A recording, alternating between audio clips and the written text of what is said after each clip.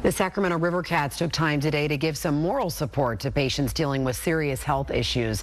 5 of the players and Dinger visited the Sutter Cardiac Rehab Center in Sacramento to bring up the spirits of those who recently underwent heart surgery. The group talked with fans, they signed some baseballs, and Dinger even tried out some of the equipment there. The players say it is really a great way to meet with the fans who come to the games. It seems like everybody in here is a River Cats fan, or a Giants fan, so that's great. They're behind us, and we're behind them. Today's event was also designed to showcase Sutter's new, larger facility there on 30th and K Streets that includes updated equipment and longer hours.